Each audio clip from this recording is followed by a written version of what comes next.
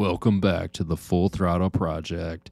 This is a video that I pulled off of YouTube. It states Season 7 exclusive. This guy seems legit. He was at the Full Throttle and he says that there were signs up saying filming in progress, you may be filmed, and sure enough, Michael, Jesse, and Angie came out with a production crew shooting what looks to be a scene from soon to come Season 7. So here you go. I watched both of these individuals, and Angie and I both have talked about it. We watched Michael Ballard. He took the biggest kick in the gut anybody could ever kick. $10 million worth of ashes, no insurance, and a lot of hurt feelings is what happened over there. And we watched Michael acknowledge the fire for about 1 second, and then he turned right over to this property, dropped some steel, and he says we're going to come back bigger than life and twice as ugly. And I'll be damned if the man didn't bring this bar up out of the ground. He brought it up out of the ground in 90 days. 90 days. And if you guys could have ever witnessed something spectacular, you see all this amazing creation that came out of that noggin, and this one too. There's a lot of inspiration right here, I can tell you right now. A lot of crazy ideas come out of all of this situation here at the Full Throttle. And so this place came out of the ground in 90 days, and if you could have witnessed it, I mean, it was like this was dirt and prairie, and the next thing you know, there's the state's largest concert stage and this magnificent seventh wonder of the world, the Full Throttle Saloon. And I could go on and on and on. I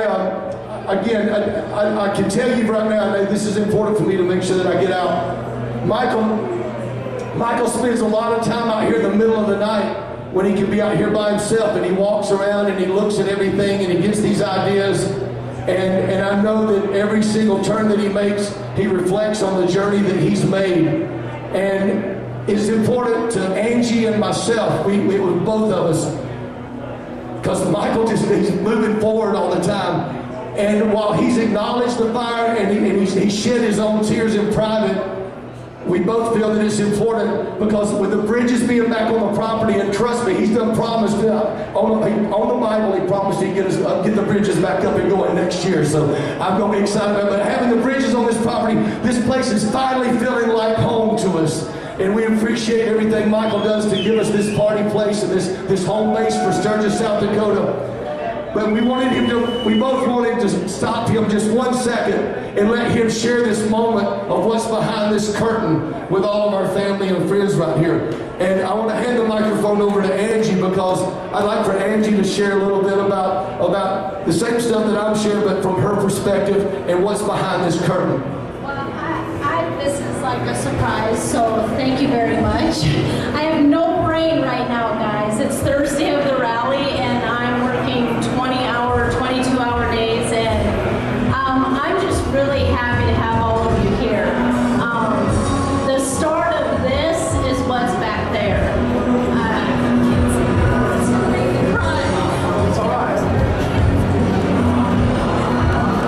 Amazing mother, and I've been so fascinated with the way she has shifted gears from everything. She turned her attention to being a mother, and as soon as she got her feet under her, now she's managing both the Full Throttle and being a mama. So I'm very proud of Angie Ballard. Give it up for Angie. That's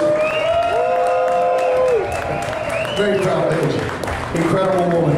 Incredible woman. So Michael's going to tell you what's behind this wall, because as Angie said, what's behind this wall is what started the Full Throttle Saloon. Ladies and gentlemen, your host and the Full Throttle man himself, Mr. Michael Ballard, my brother. Yeah, so it's been a lift, I can tell you that. It's really been a lift for all of us, and I just appreciate everybody that stood behind me the whole way of believing in it, and all you guys that made the Full Throttle the brand that it is today, because without you guys we wouldn't have a brand, and I would have never rebuilt if I would have just been a One-Eyed Jack's or one of the other bars that are downtown, normal bars. I would have probably never took the challenge to rebuild this place like I did. So just having a loyalty, and as soon as the bar burned down, I got so many emails and so many messages through social media of everybody in the world, from people from Australia, Germany, everywhere, Canada, United States, begging me to rebuild, don't give up. And that is what made the decision to rebuild where we are right now, was all the fans and all the supporters and all the friends and all the relationships that's been built through the Full Throttle. There's so many friendships that have been made at this bar. And I tell people all the time, it's one of the few places in the world that you'll go to that you'll see a guy that's 21 years old sitting at the bar having a beer by a man that's 70 years old right beside him, and they got something in common. They're sitting out here riding motorcycles together, and they're building friendships together, and age does not play a part in that world. Politics don't play a part, age doesn't play a part, and you go to any other city or anywhere, all the bars are segregated by age groups and the type of music they play or whatever. This one is a worship machine of everything. It's one big mix of everything, and it's just awesome to see that take place with young people and older people mixing together. They've got the motorcycles in common, they're riding, they're sharing stories with each other, and then they become lifelong friends forever. So that's the special thing about the Full Throttle Saloon that has made it what it is today. So it really is you guys that come here that make that happen for us. So okay, I'll move on. What's behind this wall is a lot of years of me collecting motorcycles, and just from the time I was a little kid, my parents bought me a Honda 50. And my mom would tell you today that was the worst mistake she ever made, was buying me a Honda 50, because I've been riding ever since I had that motorcycle. I've been into it. But that motorcycle is actually sitting right back here behind this curtain, and that's the bike that started all this shit. That's what I tell people all the time. So it's here, and then a lot of other motorcycles that are here that I've collected over the years. And I had a 1921 that's back here, and I always refused to bring it to Sturgis because it was in my house. And the 75th anniversary, yeah, mint condition, and you know, and the 75th anniversary was coming around, and I decided to take it, and I brought it out and put it on the wall at the Throttle, and damn it didn't burn a month later. And it sucks, but you know what? Like I said, it's been tough. There's probably a couple of $100,000 or more with the motorcycles on this back wall, and a lot of time and effort buying bikes throughout the years and making trades with people, and you know, just a collection. This is just part of what I had at the old place. There's more than this, you know, that burned, and but I felt that, you know, it was only right to bring some of that to here, because you'll read the sign in the back, and it says, you know, you don't know where you're going unless you know where you've been. And now you're talking about somebody getting an ass whooping. I got an ass whooping over that one over there when it burned, I promise you. But we're here now, we're making headway, and with that, I'm just, you know, I hope you guys can appreciate everything that's back here that we're going to let you guys look at, and I hope you take a look at that and understand where, you know, where we are and where we're headed. That's the key, is where are we going from here? That's the sign of where we've been, but we're moving forward, and we're going to kick some major ass out here for years to come. So you guys just keep coming back to Sturgis and hanging with us. We love every single one of you guys. We love you to death, so there you go.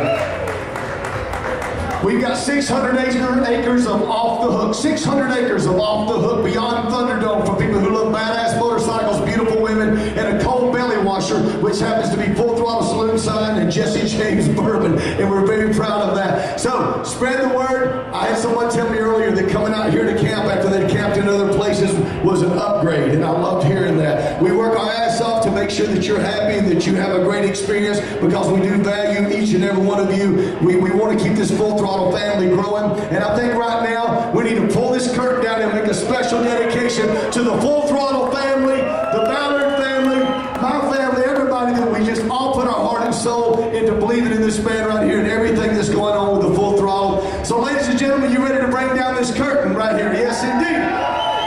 All right. 10, 9, 8, 7, 6, 5, 4, 3, 2, 1. Bring down that curtain. Yeah!